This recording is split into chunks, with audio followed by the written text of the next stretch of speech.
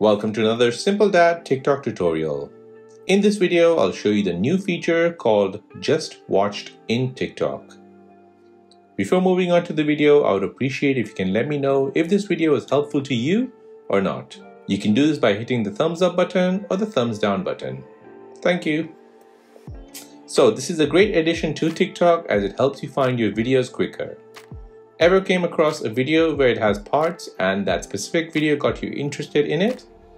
Once the video finishes, you want to know what happens next, so you go into the user's profile to see the next part, but they have a large collection of videos and now you just have to scroll down until you find the Just Watch tag on the video. This is really annoying, but TikTok now has a solution.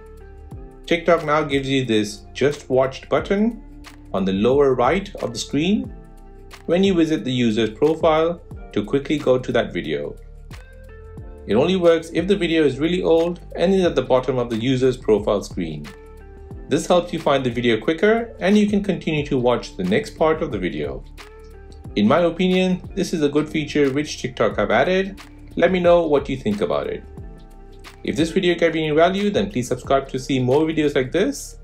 If you have any other questions, then please do let me know in the comment section down below. Thanks for watching and see you in the next one.